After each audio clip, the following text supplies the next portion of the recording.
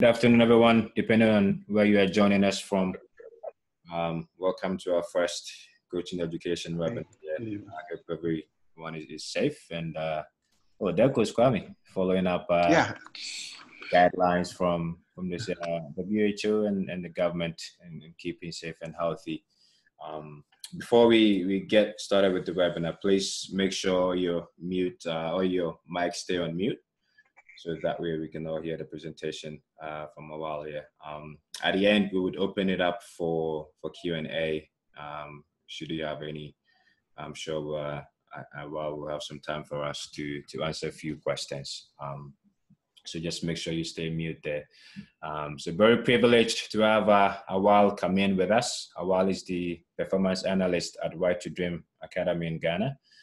And he's going to take us, give us an insight into how they use their performance analysis and developing their players and the team at Right to Dream. The presentation would be in two parts. So the part one is for Awal to take us through his slides. And then the second session is when we would open it up for Q&A as we go. So Awal, if you're there, I'm going to pass it up and fire us up. Yeah, someone from Twitter is joining as well. Yep. I just allowed him join. Alan Godoy. Yeah, just go ahead and go with the presentation. I'll look after the guys joining in. Yeah. Good afternoon. Good evening, everyone. Depending on what you are. My name is Awal Kamin Salifu, the head of performance analysis at Right to Dream, and I'm also the position analyst for the first team as well in FC Northland. But recently, I'm taking the role of the head of academy analysis going forward. My journey started as an elite footballer, and unfortunately, my career was plagued with injuries, recurring injuries. To be specific, my Achilles.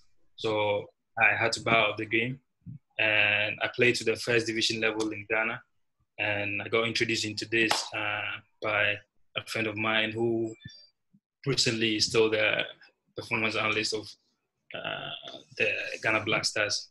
So I hereby present to you a short introductory presentation about the introduction to performance analysis and stats. So we take it from,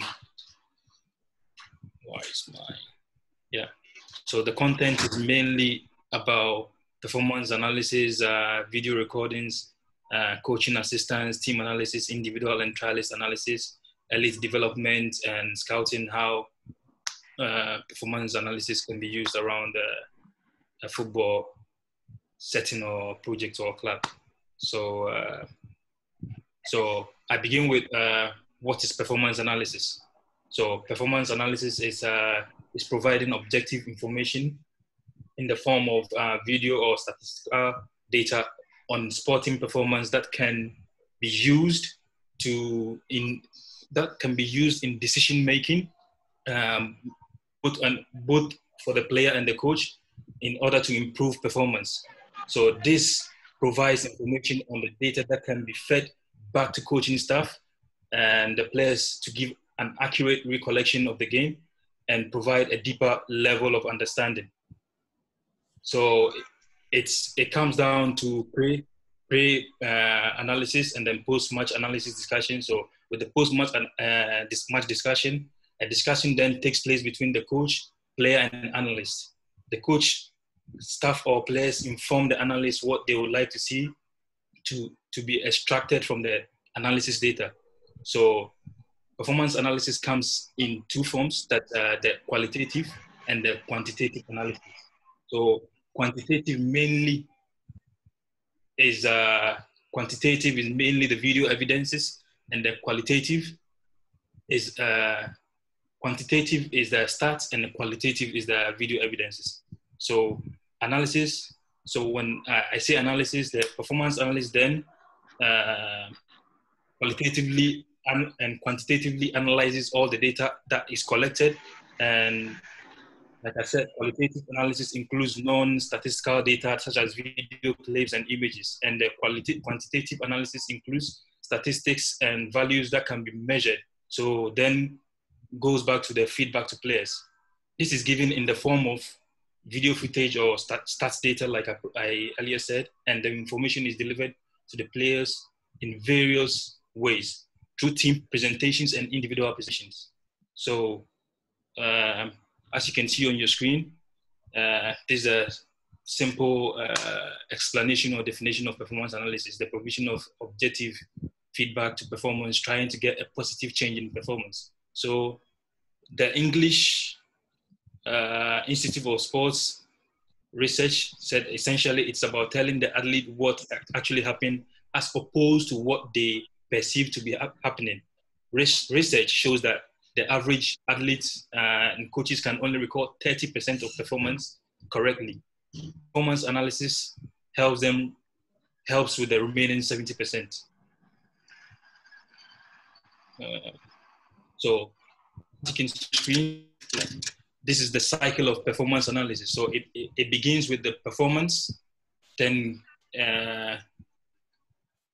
performance where the analyst records the performance, then goes to post-match discussion that's analyzing the game, that the performance to, so it's a three-cycle way, the coach, the player, and then analyst. So then goes into the analyst gathering all the information about the qualitative and quantitative feedback, then fed back into the coaching staff and the players. So then we go back into training again and then perform during games. So it's a cycle, like you can see on the screen. And so performance analysis cycle is so the concluded action, identify the problem, and then what and how to measure the feedback that, or the data that is collected, and then evaluate the data and then communicate to the players and the coaches. So, like you see, what are the next actions in terms of team performance, player acquisition? So it goes all into like a very broad department that helps, or how do I put this in? So I would say that complements the work of coaches to help them identify problems and how to solve them over a period of time. So performance analysis, you analyze games or incidents based on key performance indexes. So they are called the KPIs. So with a central midfielder, what you can see is that what you can see on your screen are the indicators and then the KPIs. So for a central midfielder, the indicators are headers, and the key performance index are like winning aerial duels. And when it comes to tackles, it's about ground duels won and low tackle session, interceptions, passes, assists, and then defensive passes and shots are about attacking support and all of that. And then when it comes to team, the key performance indexes can be open play, goals, counter-attack, set plays, and playing openly. And then comes to conceded goals that you considered. The key performance indexes are the open play, goals that you considered, and the shots, set play goals, and final third entries, tackles and interceptions that were made. So with the KPIs, we have the KPIs and we have the indicators. So the indicators actually, the key performance indexes are derived from the indicators that you can, what am I saying? So the KPIs are derived from specific indicators. So when it comes to goals scored, then you can know the KPIs for goals scored, goals considered, the KPIs, what you have to look to, and then the shots, final third entries, tackles, interceptions, and the list goes on. So this is a full video analysis process. So record performance, like I showed you earlier on, give the footage to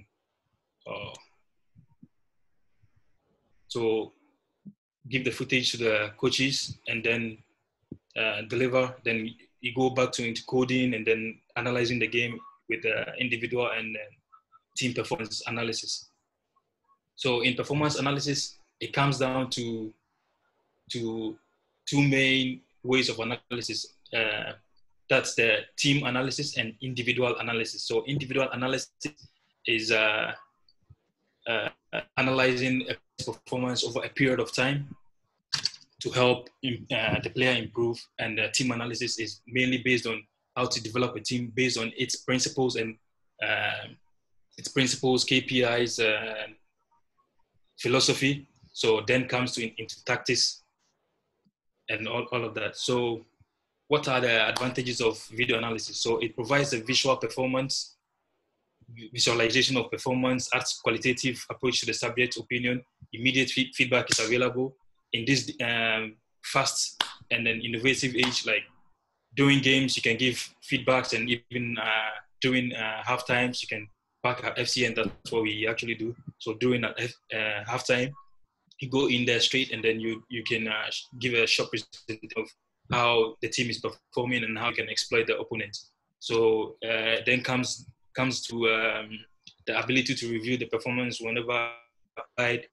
Portable, that means allows passive and active approach, ability to log and database the information, ability to provide longitudinal and trend analysis.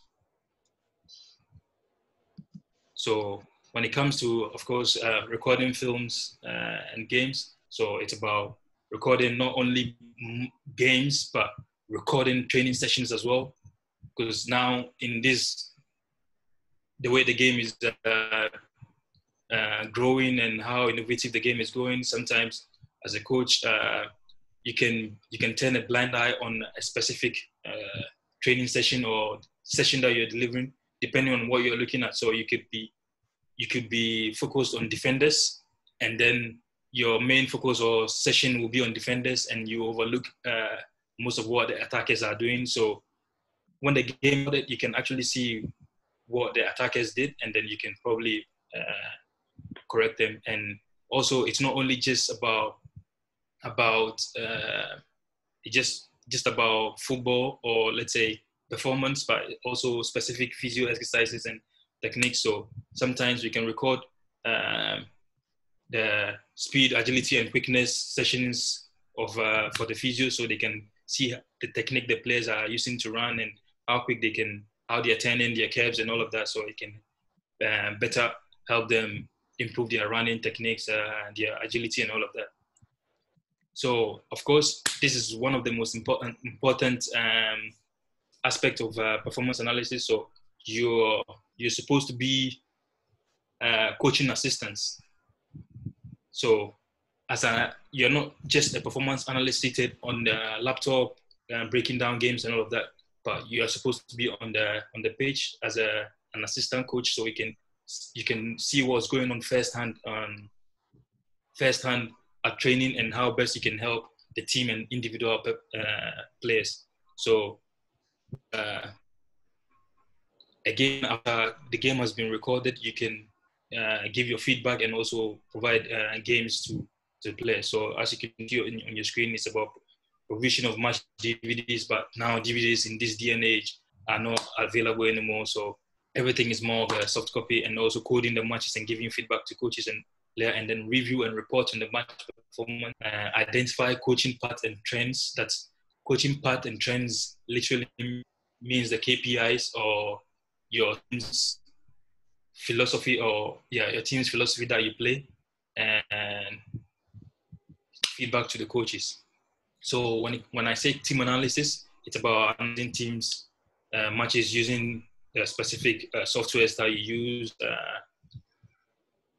to create an in-depth performance of the team and how to improve it over a period of time, and analyzing performance that's identified the team as well as opposition weakness. But here in Right to Dream, what we actually focus more on is our development, because we don't have the access to opposition videos and stuff that we can actually analyze. So we are more focused on our development as a team or as an academy, because we focus on the individual development and team development. So after every game, these are basic stats that we used to collect. This is a very, very old one, but I just thought I'll show this because we've gone past this.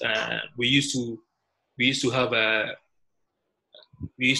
3 phases of play, but now we've got, since we joined forces with FCN and all that, we got like 4 phases of play. So this is one of the basic stats that we used to collect back in the day. So we collect the goals, shots, shot on targets and off targets, shots blocked, crosses, corners, attacking, how many times we enter attacking third successfully, and the possession as well as usual. But now first we used to have the defensive phase, the defensive third, mid third, and the attacking third. But now we have defensive third, we have pre-defensive third, we have pre-attacking third, and we have attacking third. So when it comes to individual and trialist analysis, it's about creating codes to tag individual players with the software that you use. We are right to do use Game Breaker, Sports Tech, Sports Code Elite, for entire highlights of the game, coding individuals in every match for the players to watch their performance, analyzing individual performance, work rates as identifying individual weakness and strengths, aids in creating individual play stats for the game, and making highlight packages for the player as well to help improve their performances. So when I say, most of you will be a little bit confused about the tags that the coding, creating codes. This is what a code usually looks like. So with the code windows, as you can see on the screen, from top to down is the formation that we are playing, 4-3-3. So you can see that we are tagging the goalkeeper's distribution and his actions. We are tagging based on their performance. And on your right, you can see the bench players. And beneath the substitute players, you can see the coaching areas that we look at. That depends on what we've done that depends on what we've done during the week. So that changes periodically, but what you see on just beneath the lineup is attacking third entries that never changes. So that's what I used to call the little data I showed you from here. So you can see attacking third, goal, shots, and all of that. So I use these codes to collect all of this. So I take our chances and opposition chances as well, and our final passes. And also you can see just beneath the final passes, you can see basic techniques. We are more focused on developing our boys' techniques. So we usually take inspiration from not only professional players across the globe, but also what we've taught our seniors that are doing to help the under 11s and the 13s know that what they are being taught is really really good and very important in their aspect of the game. So when I talked about the 4 phases, as you can see, this is a code window that talks about the 4 phases of play. So you can see the play from the back, the build-up phase, we have two kind of build-up. So we build up from the goalkeeper, and the build-up that's having control of the game, and the breakthrough phase, that's the final pass into the final third for a goal, and then the finishing phases. And then comes back to the defensive phases. We have 4 defensive phases as well. So we have the counter pressure, we have the finding balance. So finding balance is mainly when we are played out of shape, we have to get back in shape.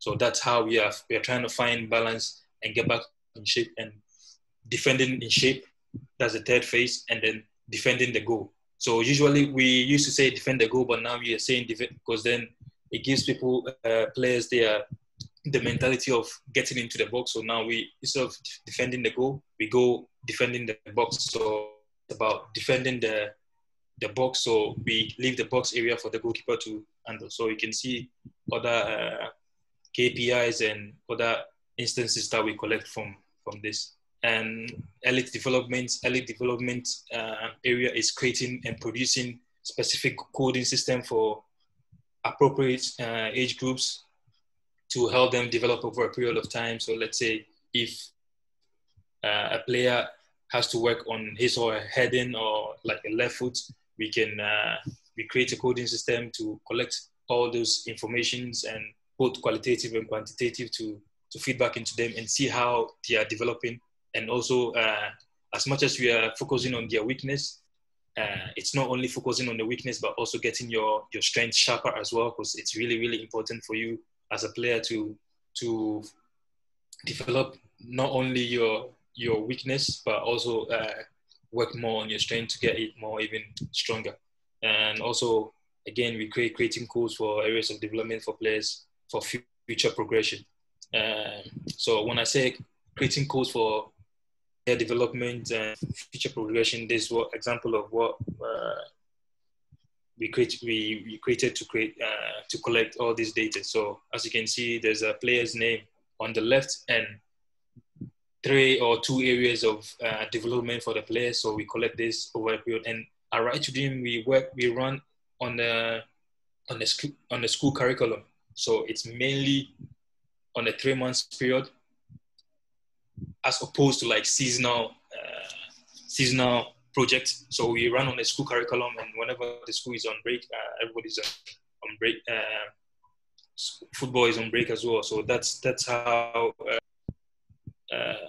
at Right to Dream we run. So sometimes it depends on how well you're developing based on the areas of development. So it could be 3 months. Of course, everybody differs. So as you can see, players like Ernest Ejiri focusing on position, decision, and pass selection and attacking the box when the ball goes wide.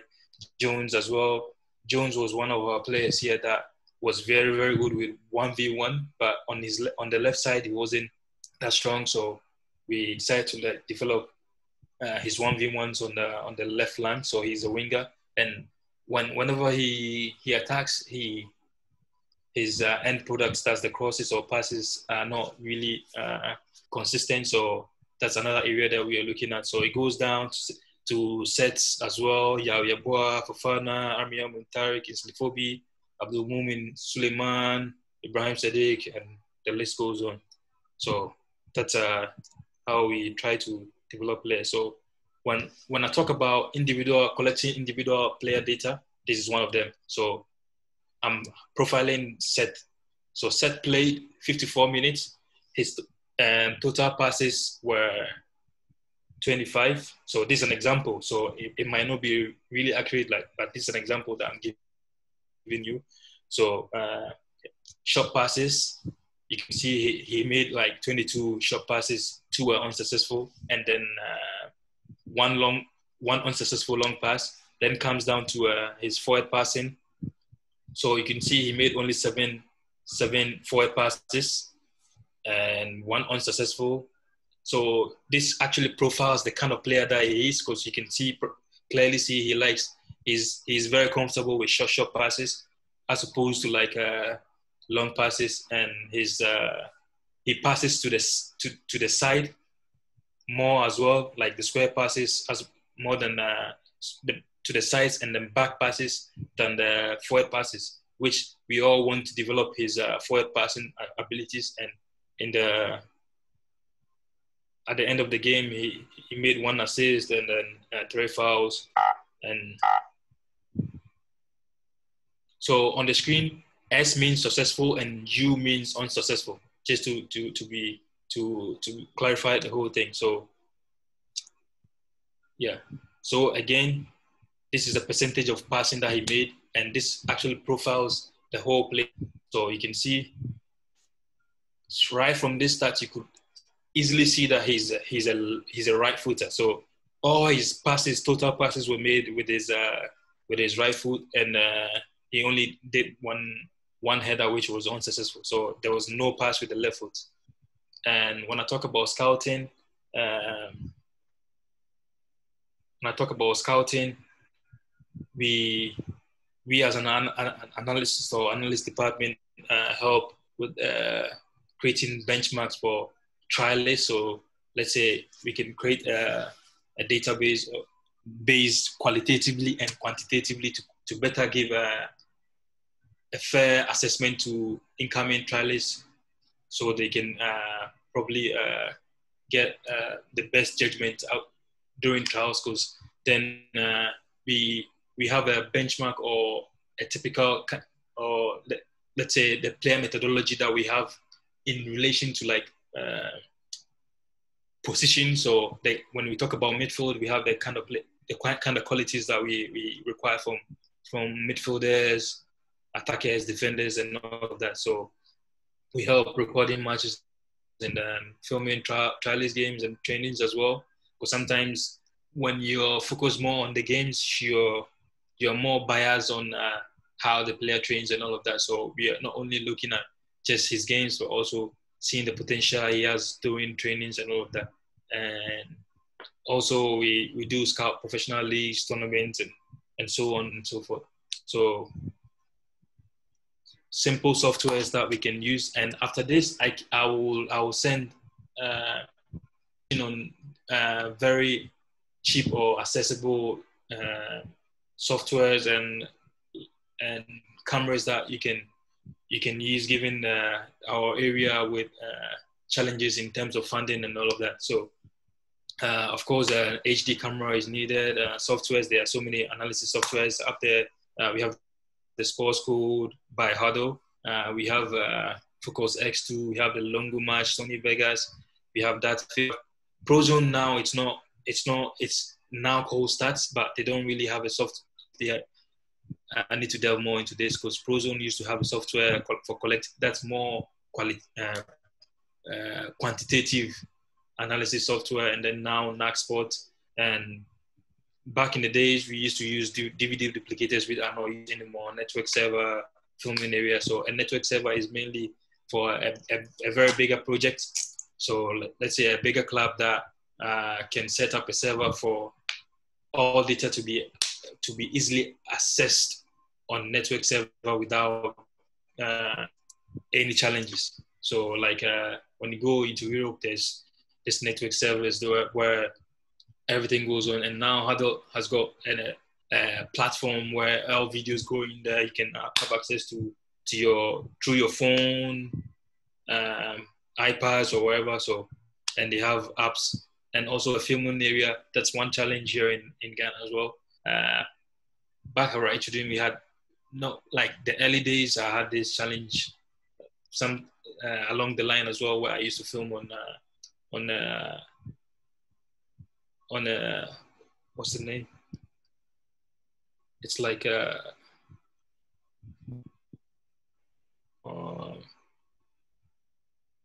it's this platform used for building. So yeah, scaffolds. Yeah, scaffold. That's the word. So scaffold, and that's one challenge that we are going to go back here in Ghana.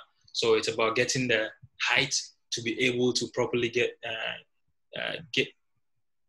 this, a wider view of what's going on, and it really helps in analysis. So there's a case of what I wanted to show you, but unfortunately, I think I'll have to change the screen to that. So now I think it's much more better now, right? Yeah. Yeah, the quality is much better now. So this is predicting your possible lineups. As you can see, me predicting the possible lineups, and this is the offensive game. So the wingers get in. So one inside passes plus flicks close. So we have to close their passing lines and anticipate. That's the solution to that. So you can see from the video, they always go long and then try to flick and then attack the spaces that's created. So this video is self-explanatory with the illustration, so you can properly see what I'm trying to say. So wingers again. So our wingers have to get in. Yeah. So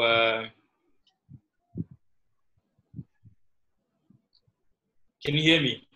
Yeah. Yeah. So yeah, we were right here. So again, the two centre backs plus one midfielder. That's how they build up. So as you can see, the two centre backs right there, and the one midfielder, and these are the fullbacks. You can see my cursors, right? Yeah. My cursor, yeah. So these are their fullbacks. They go so wide, so high, and that's how they build up.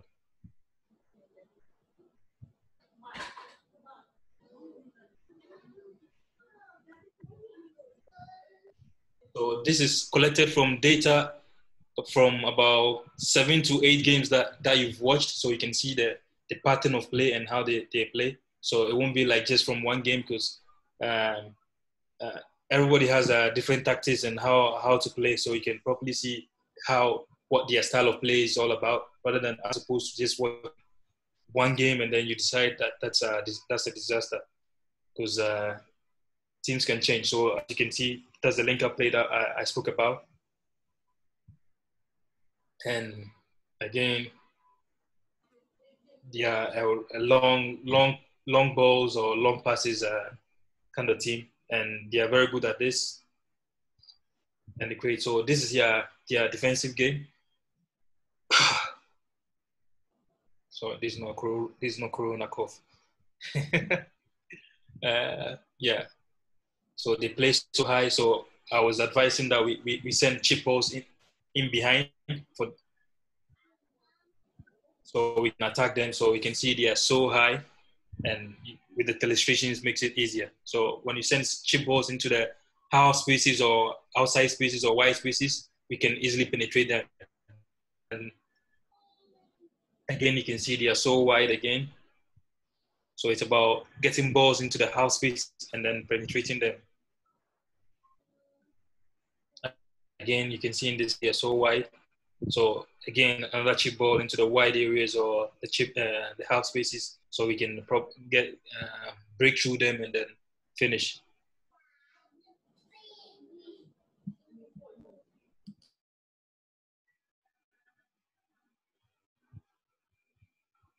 Another chip ball.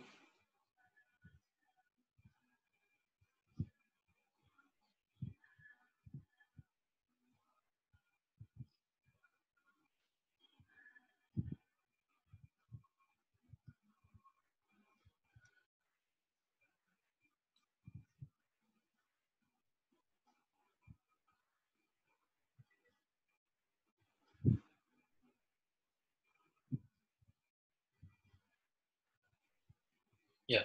So this is what opposition analysis is all about giving accurate information to your team to better prepare for the game ahead, and also see how you can exploit them. So it gives you a marginal gain over your opponents.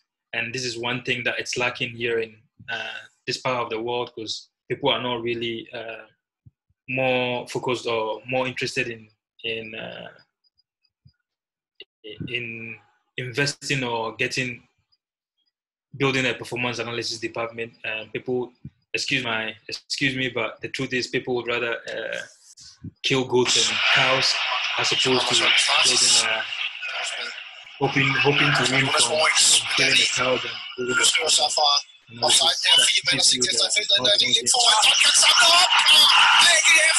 so that's one of the examples that I've shown you right there. So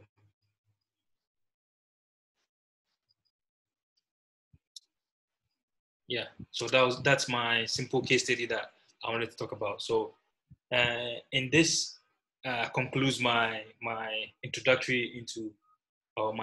into performance analysis. It's that to give you just a fair idea of what performance analysis is all about and how important it is and what it adds to a team. And also Great stuff.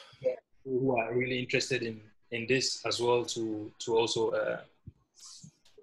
know what to do and how to get into performance analysis. That's my simple presentation.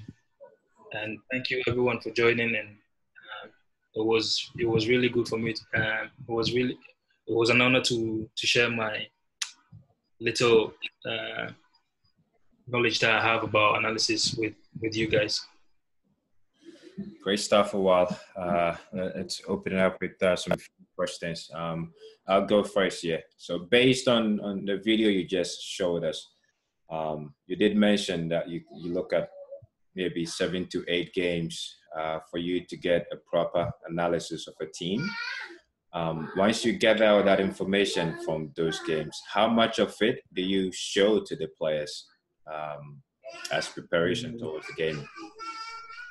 So the most important parts that we show to the players are the obvious, or I'd say the obvious, or the parts or trends that they've displayed. So it's mainly their way of playing in regardless of whatever position that they are playing. I hope you understand what I mean. Yeah. So their past, not like old ones, but their recent past recent 7 to 8 games. And fortunately, there's platforms that helps.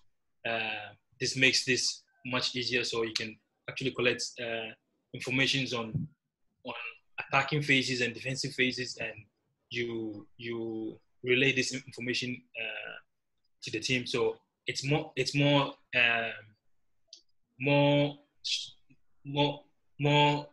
how do I put this?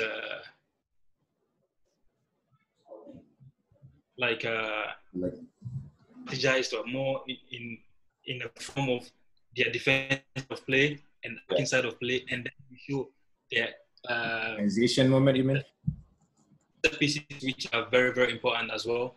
Yeah. So we show the defensive side of play and attacking side of play. So we show how they concede their goals, how they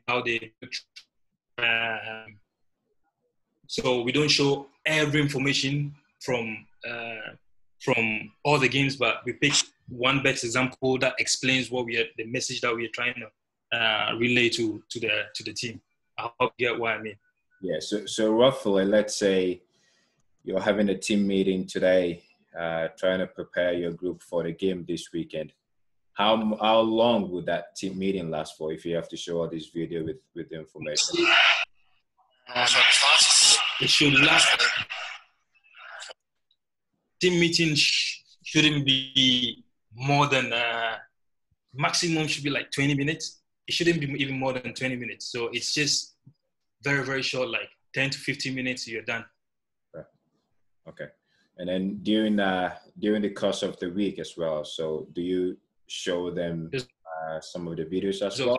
Everybody has a different attention and concentration span, and the longer it gets, the boring, or most people lose the vital information that's being given. Yeah. And do you do that just? Does that answer your question? Yeah, it does. It does. Most importantly, concentration. So the follow-up question is, within the course of the week, do you do that just once, or do you do it on separate occasions leading up to the game? Hello? Yeah, can you hear me? Hello? Yeah. Can anybody hear me? Yes. Can you hear me? Awal, can you hear me? Can anybody hear me? Yeah, I can hear you. Can you hear me? Can you hear us? Yeah, I can hear you. Can you hear me? Yeah. Are you there? Yeah, so wow, we can hear you. Oh, okay, yeah. Can you hear me? Yeah, I can hear you. Can you hear me? Yeah. Okay, good. So my follow-up question was, leading up to the game, within the course of the week, when it comes to presenting to the players? Do you do that once? And if so, when is the best day to do that? Or do you do that on separate days to build up to the game? So sometimes it really depends on the message or the content that you want to give out there. Because let's say if it's a very big topic that you'd want to touch on, and different broad topic which has different say it has an attacking side and a defensive side, you'd rather focus like share it into two bits. So you could probably do one right after that's the next day, or probably the next before the next game. You just show the clip to them and then go into training to do that, and then later maybe during the day. But it's mainly depends on you, the coach, and your schedule, honestly. But it's always fresh when it's right after the game, so you can see firsthand or what to do and then what to improve on. Gotcha, good. Anybody else with the question? Yeah, go ahead, unmute yourself. Okay, so that was a very good presentation, Awal. I really enjoyed it. My first question, I actually have two questions. My first question, you indicated that you collect both qualitative and quantitative data. One thing I've realized is that over time, there's a lot more emphasis on quantitative data, which has to do with the statistics and all that. Now, how do you merge, in presenting your findings to the team, how do you merge both the quantitative and the qualitative data in order to make those who are going to use the information make meaning of the opposition, of the team, in the process of building a profiling of a team? Yeah, so basically, if you're trying to show any quantitative analysis to a team or an individual, you would have to back it up with a video to show. That's the quantitative side, to show to depict what the stat story is telling. Because sometimes you might say, or you can say to a player, because sometimes you know how players can be. You can say to the player, I think you're not working hard on this, or you're not using. He'll be like, oh, are you? So once you give him a start of that, you can show him a video clip of him actually performing without using his left foot, and then it can back the stats up. So it's about backing it up with the videos or the qualitative side to better tell the story much better for a team or players' understanding. So more or less, it's more complementary. They complement each other in the process of giving out the information. If I guess that's what you're trying to communicate. As in, I hope I answered your question. Yeah. Right. So I'm to get you clear, having both data. Hello? It's more or less. Yeah, I can hear you. Awal, I can hear you. I hope you can hear me. Hello. Yeah, Awal, I can hear you. I can hear you very well. I hope you can hear me. Can anybody hear me? Yeah. I can hear you, Awal. I can. Let me type it for him. Yeah. Can anybody hear me? Yeah, well, I can hear you. Yeah. Look at we can all hear. The chat button. Hello. Yeah, we can hear you. All right. We can hear you. We can hear you. Yeah. Hello. Yeah, we can hear you. Hello. Arsenal looking less than assured at the back. Yeah, so while we can hear you. Oh, yeah. It's midway through the first half. Can you hear me, Awal? Yeah, I can hear you now. Okay, all right. So the point I was making is that, so from your, if I get your answer rightly, you are saying that both quantitative and qualitative complement each other. Or is that what you're trying to communicate? Okay. My final. Okay. Please go ahead. In some setups, it depends on the coaches as well. So some coaches will favor the qualitative side more, and we want the quantitative side more. I hope you get what I mean. So it depends on your liking, but in my opinion, the video or the qualitative side tells the story much better, and then means that wrapped his foot around it. Okay, so my final question, in the process of building a profile of an opposition, let's say you collect about 5 games of the opposition and you build a profile. Now, how and in situations where a player or two key players are not in the video evidence that you've gathered. Now, how do you make up for it? Because key players can spring up elements of surprises in games and change things. How do you go about all of these things? Of course, when you know a team's key player, you wouldn't turn a blind eye on it, whether he or she is not in the game. Because you could probably tell from quantitative and qualitative side that how important they are to their specific team. Well, hold on a second. Who's got his TV or radio on? Someone has a radio on or something in the background, so it's making it difficult to hear. Yeah, I'm trying to mute that person, but can't really find who that person is. Tierney is marginally off cue in terms of. I think it's from I don't know whether it's Awal's system, perhaps. Awal, do you have a game in the background? Maybe it's. I think it's from your YouTube page, Awal. You want to turn that off? It's to me though. I think it was the video you were trying to play, no? Yeah, I already closed it. You did. I'm sure there are other videos playing in the background, so you may have to check it. Arsenal carrying a real threat here on the break. It's with Tierney. It's into Pep. Okay, yeah. Sorry, guys. All right. So we are the key player. I can hear you. The key players, and how you make up for it in case you're unable to scout them in your video analysis. Yeah, of course there are other games that they've played on, and how a player plays in a setup. The qualities of a player always is prevalent in how he or she plays anyway. You know what I mean?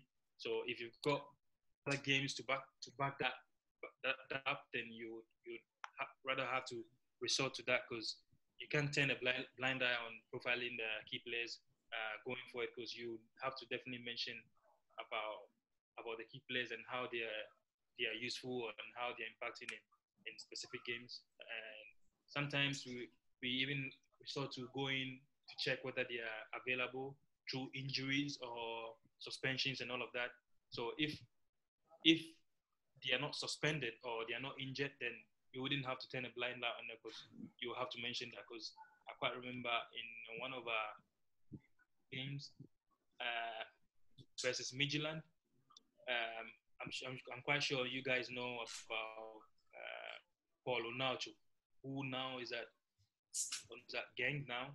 He's a very, very good player, and he's a big threat both with his feet and aerially. So whether Onacho is in the squad or is not in the squad, you always have to mention whether he starts or not. That's why you have to predict the starting lineup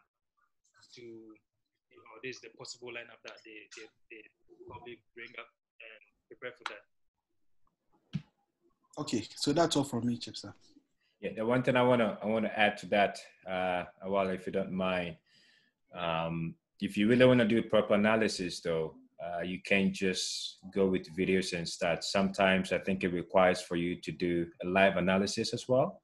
So if you're in a position where you have to travel to go see the team play live, I think it's very, very important to do so. To do that, the video doesn't capture everything, so even though it helps for you to start somewhere, But at some point, you really have to do live analysis so you can, tell what a player characteristics looks like. Sometimes, again, the video only captures what goes on sometimes around the ball. But how does the player behave when he gets provoked? Stuff like that. It does help, and it goes into the analysis because you're looking at ways where you can take advantage of the weaknesses of the team and the player. So in addition to the video and the stats, sometimes it requires for you to do live analysis as well if you're in a position to do that. Hope that helps. Yeah, that helps. And that's why it's very important that you are not more focused on just opposition as well. As much as you highlight your position, your team, you have to much focus more on how good your team can be to be able to counter the opponent's strengths. But again, advice to any analyst or team or coach is mostly broadcast videos don't show so many things. So it's always better to have a tactical view of any game, because if you want to properly analyze a team and you're more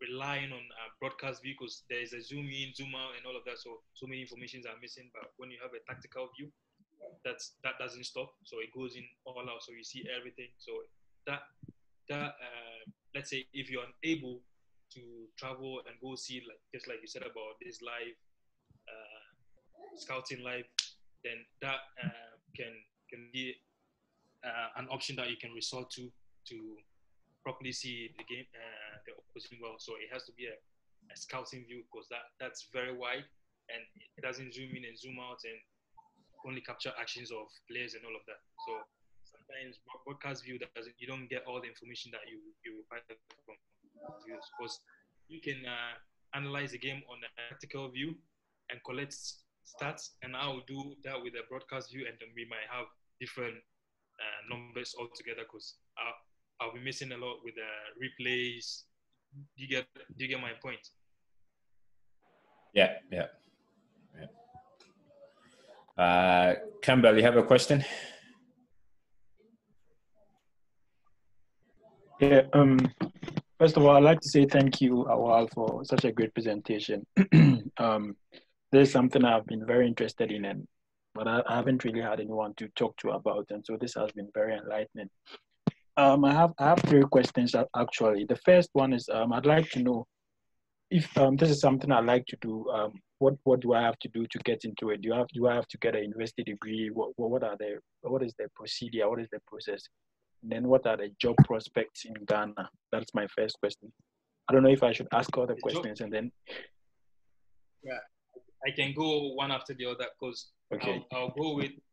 Of course, it comes down to your interest, which you already have, because I started this with my passion, and then I was able to enroll on the ProZone course. I did level 1, 2, 3, and also did some scouting courses. So you can look out for a sports coaching courses. But one advice that I can probably give you, which honestly I'll be very modest and honest with you, that it's one side that I'm struggling with, that I mentioned, is about how the game is developing and progressing.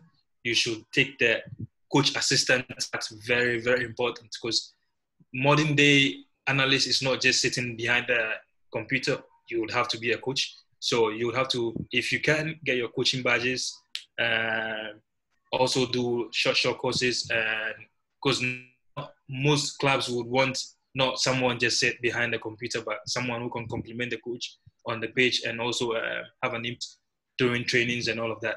And it's one side that I'm really working on now. It's something that I'm really working on, and I've mainly resorted to being an office guy, even though I used to play and all of that. And now it's in return kind of having and I've made efforts, and I think it's really I'm progressing in that area, and I think it's one of the key areas that most project clubs and everybody are really interested in now. You have to first first and foremost, you're not just an analyst, but an assistant coach. So you have to further your coaching badges or get your coaching badges, as well as doing there are these short analysis courses. But if you can, there is now most universities offer analysis degrees as well. But it's through sports coaching, and then the master's should be focused in performance analysis. But there are some that offers performance analysis as well, but it's not something that really big, but it's growing. And if you can, I would advise that you get that as well. And the aspect of performance analysis here in Ghana, I would say the market here is untapped. I can promise you that. Not because I can count. There are a very handful of analysts here in Ghana, and myself, I've been able to I don't want to use the word, but been able to introduce other guys which one works with West Africa Football Academy now, and it's such a shame that only the academy, like the elite academies, use performance analysis services here in Ghana, whereas the big clubs like the Kotoko Hearts, I don't know, there's nothing like that over there. So it's about time that we make our football right and introduce this, because this can give us a marginal gain or advantages over opponents than resorting to killing cows and all of that for some sort of magic. Yeah. Okay. Thank you. My second question, actually, I think your one of your points might have answered it. I was going to ask if the coaches always, take on board your suggestions, or there's some kind of tension, because probably some coaches might. I know it works hand in hand, but then probably some coaches might have their way. They have their own way, their own. And so I wanted to know if there are sometimes these kind of tensions with the coaches. But then I think you mentioned the fact that getting this coach assistance thing, and then being also able to assist on the field might probably solve that. Yeah. So you being an assistant coach helps you in sync with the coach. So you actually know. So what you are doing is basically assisting him. But when you have any input, there's no reason for you to shy away from getting your message across, because as a team, you work as a team, and football is dynamic. Every opinion is valid, regardless. So you can, but sometimes when it goes wrong, then you have to be able to take that responsibility of the consequences that happen. But then it creates, being an assistant creates that trust between you and the coach, and wherever, when you're in sync, it's very hard for you to have different opinions. You get what I mean? So when you're in sync with the coach, you can easily know that, okay, this is what is required of me to deliver. Or when you see something as opposed to what he sees, you get your message across. You don't have to say, oh, the coach thinks this, or I just rather keep quiet because it's the head coach. You just say, oh, in my opinion, I see this, I see this, I see that. And I can, I don't know where I can find this video, but I could have shown you a very good example when it helped us win a tournament in Japan. Because at halftime, I was filming the game and I was like, no. And I've watched the game, the team's previous games, and I realized the opponents, the key players weren't it answers Kwame's question. I realized that key players weren't in there. So I just ran down there and they told him, I think second half they're going to change how they play. And it was actually 100%. So sometimes you don't just have to say, oh, the coach has his plan and everything. So wherever you see, that's why you are the coach's analyst. So he trusts in you as part of his technique. That's why he got you in, you are part of it. So wherever you see, you just have to get your message across. Okay, thank you. And then my last question is, I wanted to find out in your opinion, what do you think is the difference between having worked in Denmark and then Ghana? The difference, what's the main difference between these two countries in terms of performance analysis? So as you know, back in Europe, performance analysis is well embraced as more than here in Ghana. Is that what the question you're trying to ask? Yes. Okay, fine. Probably. I just wanted to know if there's of course, I know in Ghana there's not so much attention dedicated to that. But then aside that, I mean, you right to dream. You actually doing analysis, and so looking at that and comparing that to Europe, are there any major differences? Does that make differences as my line of work, or? But the only difference between what I see in Denmark and here is, here we are more focused on developing individual players in the team, in our principle and our play. That's our style of play. And in Denmark, it's in a competitive environment where everything works, like where you play like the under 18s player league. The academy are all participating in a league system where you are not only focused on just your team, but you're focused on opponent as well, and also scouting opponent and all of that. So that's the main difference that I see over here, where we can take that into our professional world, into the Ghana Premier League, where teams will be scouting teams, positions, and all of that, and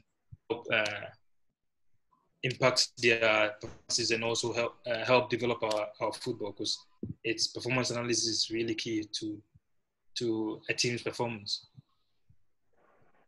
All right, thank you very much, all. I think Ruben has a question. Yeah. Can you hear me? Yeah. Okay. I don't know. I don't know if he's answered it. Mine is from a player's perspective. So I think when I got in, you were talking about like when you show a certain stats to a certain player, like, oh, maybe he didn't run, or like there's a stat that shows that the kilometers he covered wasn't what you were expecting or something. I want to know, when do you balance that with the strength of a player? So like, for instance, I'm going to give you a personal experience. Like one time we were playing tempo games, right? And the coach that before the training, he wanted to test our, how do you call it? Our fitness. But then one team was winning so much. And then one of our players, I was in the team that was winning. He literally didn't have to run. He was just assisting. But then the analyst guy came and then was screaming at him like he's not running and all that. I want to know, because in most football teams, there's always this friction between players and analytics because of the stats. How are you able to balance? Yeah. Sometimes. Yes, exactly. How are you able to balance that with the player so that you say, okay, yeah, that's him, you know what I mean? Or we're going to talk about it. I want to know how you balance it. Yeah, so it comes down to individual attributes and qualities, and every player has his strengths, and especially in the professional world. So that's how come a team forms. A team comes together to form a team to complement each other's abilities and strengths, and also their weaknesses as well. So sometimes when a player that doesn't run but is contributing to the progress of the team, you probably have a way of relaying the messages, because it comes down to interpersonal management and how you relate to players as well. Because then it might, in your situation, it might send a bad signal to the player. Be like, oh, we are winning and I'm assisting, but you're screaming at me. Do you get the whole point? Because the goal of the training was fitness training, you understand? But then at the end of the day, he's winning. So I want to know how coaches or your kind of work is able to balance that, because everybody was confused. Yeah. What they want to. So I don't know how do you guys, like you said, is it about communication in that situation that will make everybody happy, or he has to keep talking about the statistics showing that he's not running? It's about every training, and I'm sure Faisal can relate to this as a coach. Every training has its purpose and what the coaches or the backroom staff wants from this. So back at FCN, what they do usually is after every morning meeting, they show just 3 or 4 clips on what they're going to work on. So that's what the coaches want to see. Do you get my... Yeah. You make it sense. Yeah. Okay. So it's more about communication and how planning, relaying the message to the players before they even get on the pitch, and how you can relay the message so it won't cause any sort of confusion going forward. Because then it's like, if I was in his shoes, I'll be the same. Like, oh, I'm assisting goals and you are telling me I'm not running, my team is winning. Because then it's a bit conflicting. So it's about trying to know how you can relay the message without it being much more conflicting. So just like you said, to get the balance, so people won't be like, I don't know, like analytics is taking over, or you're only judging me based on my runs, whereas my qualities are much more prevailing. Do you get my point? I get your point. Yeah. I think you're right. I was going to add up to that. But it still comes down to, and what you mentioned, it's the communication. It's what exactly are you looking to achieve with those stats? It's not just collecting the stats and saying you're running less or running more, but what is the objective? So if whatever it is that the player is doing is amounting to the objective, then good. If it's not amounting to the objective, then that's where the problem is. So yes, I may not be running, 2 kilometers more than the other guy, but do I really have to run 2 kilometers? Maybe I don't have to, So if you look at a fullback's, I would say kilometers would be more than maybe a center back or a center midfielder. So again, you have to look at the player profiles, and most importantly, the objective. Is the person reaching the objective aligned? If yes, then good. If not, then that's where the problem comes in. But communication, of course, is key. So when we're sending this out to the players or the team, we have to make sure it's in line with whatever it is that we are trying to achieve, rather than just collecting stats just for the sake of it. And then one aspect is we as and Ruben, I'm sure you can relate to this, because you can't judge every position the same, because midfielders don't do long sprints, they do short sprints. Works are more with that. So if you want long sprints from a midfielder, that's practically, you won't get that because of the area he covers. So he does short sprints, whereas fullbacks do the long sprints, and centre backs hardly do long sprints, only when they are turned over. So you can see from stats, you can see that if you're judging only on sprints and long sprints, that means you're being biased to specific positions. Because then attackers that play short, because there are different players that will want to come short rather than go in behind defensive lines and all of that. Their sprints are always short as opposed to like the wing backs and the fullbacks and all of that, and the wingers. So sometimes you can't really judge just on the sprints. Yeah, exactly. So you have to look perspective to the player's position as well. Yeah. My second question is, you talked about our country's game not being on tap when it comes to this kind of work. So I'm thinking, like, how can you help? Because obviously they know about it, but sometimes we are close-minded in the way we think in football in Ghana. Like they always say, is it necessary or whatever? So how can we all put in our effort to make sure that the game is developed in that kind of sense? Because what you guys are explaining right now makes so much sense, which will help our game. So it's I would say it's about education and raising awareness of how important performance analysis is, and it comes down to having the structure. So it goes way down to the roots and to the FA and all of that. And if I'm to tell you stories, we won't end yet, because I was literally at the start went from the beginning helped, but unfortunately we didn't make it to the past the quarterfinals where we got knocked out by Mali, and you could tell how ignorant and how backward our game is, and it's about inputting this aspect into not only by the FA but CAF in general, because you can go to a coaching CAF coaching courses and there's not performance analysis, and I'm sure most people there's nothing. So it's about bringing this and then educating people, and also it's about people reaching out to to learn and be innovative as well, because then just like you said, we are more close-minded and we are still stuck with the old ways of football, and it's about being ready to learn, being innovative and embracing change. That's it, and going beyond just saying stuff and doing stuff to doing stuff rather. Yeah. I do know the next CAF C licenses are going to include performance analysis. I've seen their new course material, so there's performance analysis in there. So that's good. My final question is, I think it goes to you, Faisal, as well.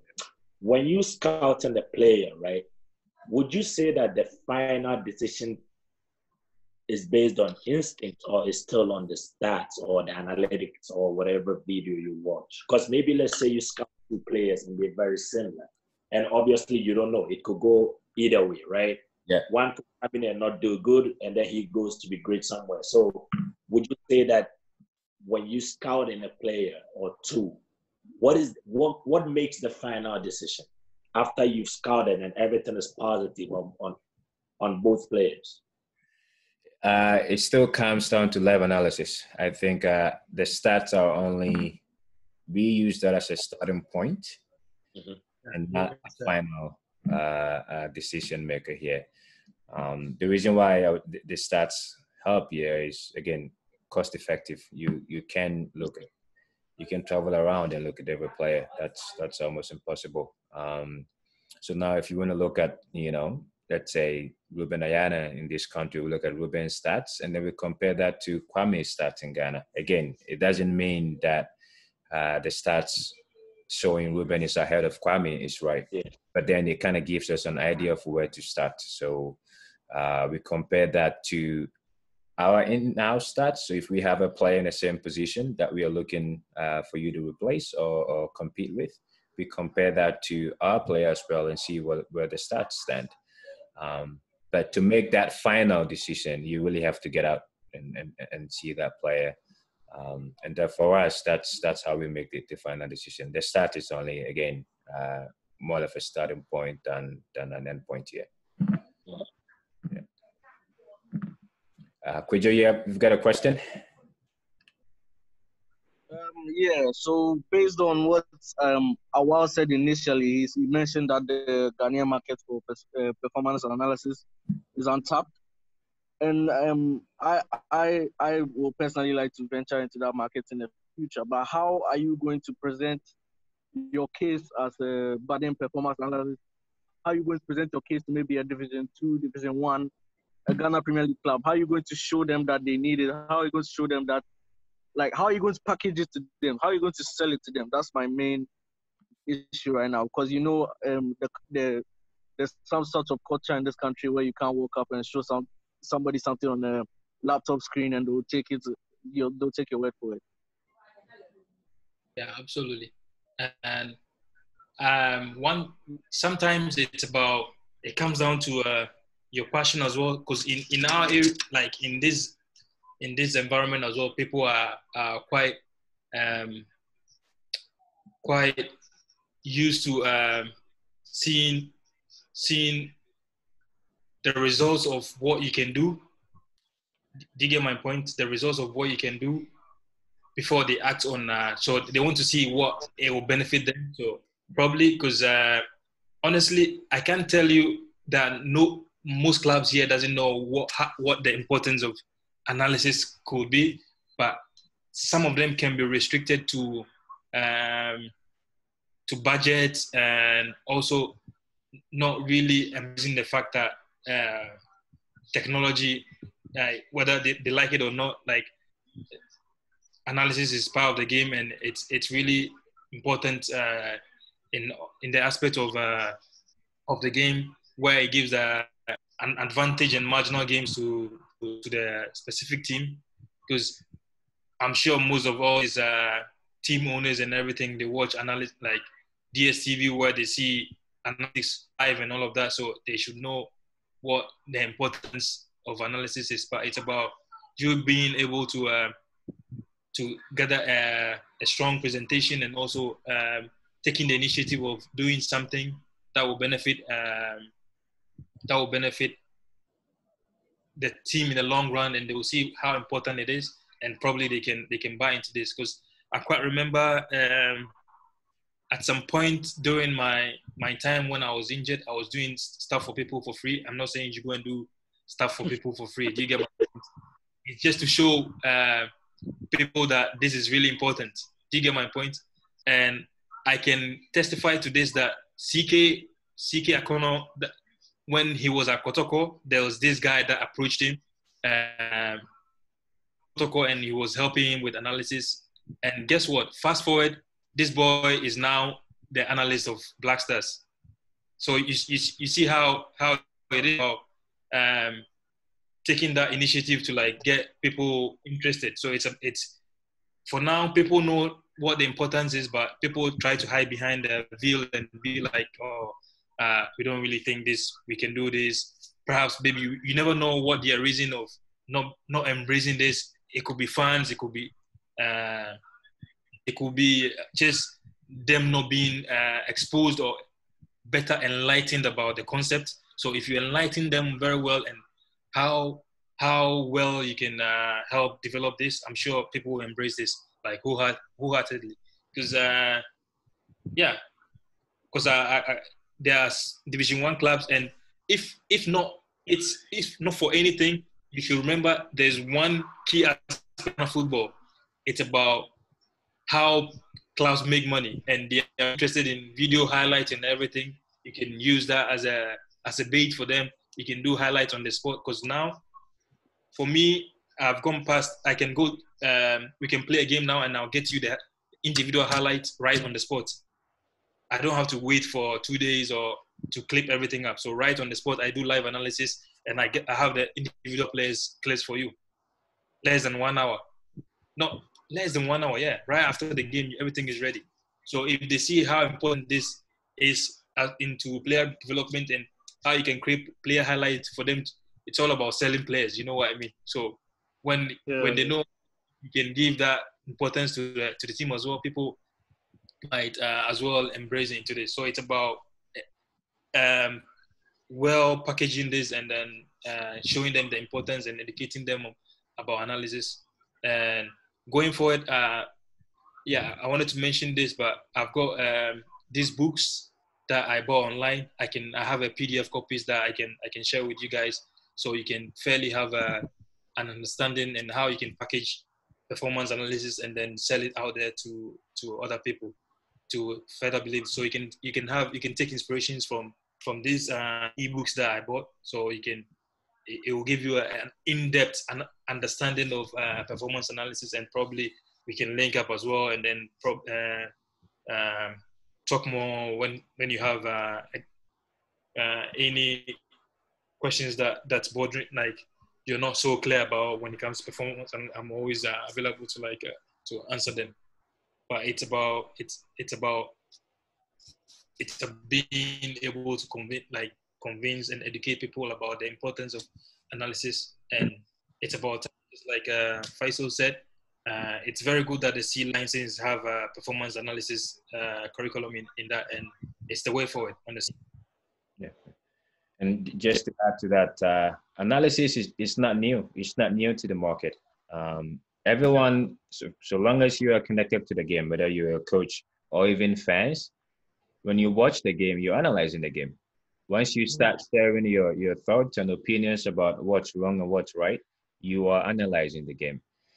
The reason why this is so important now is when you watch a game, and according to research, you can only remember about 30% of whatever happens in the game. So now when you have the opportunity of video to go back and look at the game again, that helps you make your informed decision. So analysis itself is not new. It's been in the market again since we started playing football, because coaches, you analyze the game. When you're coaching on a game day, you're analyzing the game.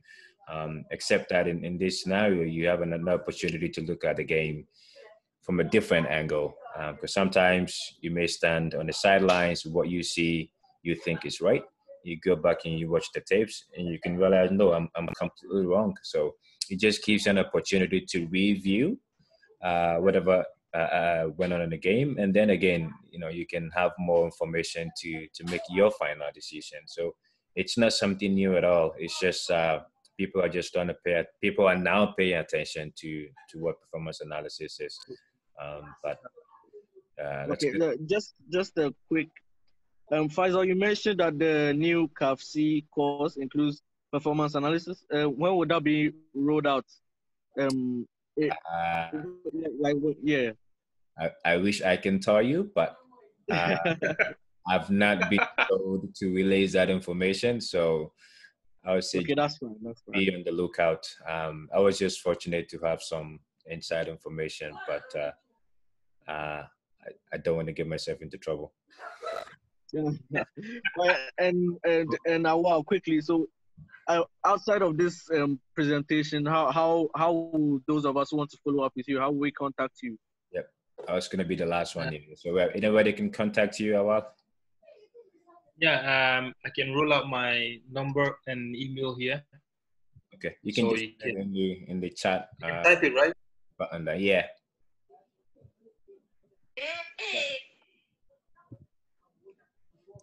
Okay, and just a quick thank you to you guys for just sharing your knowledge to guys like us who want to start something in the game. Just by the way.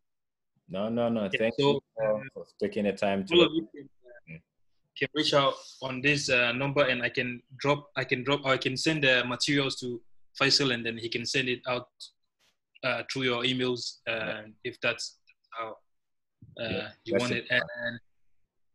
And I want to just show you the clip that I spoke about. You can see it very quick, so you can know how this how halftime analysis can also impact in games. Obviously in the first half they played a different style to the second half.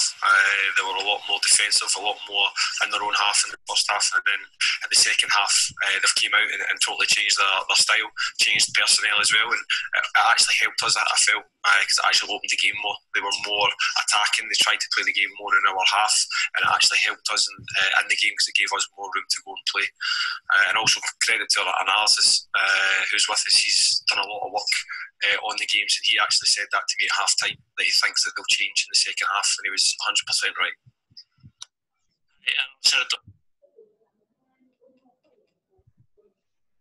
So yeah, you can see how important sometimes. So we've gone past the age of doing just post-match to like live analysis and all of that, and you can see how important this can be in game situations as well. So it's about us embracing change, and also not like embracing change as in something new, but like in our environment, trying to keep up with what's out there and also innovate our game. So that's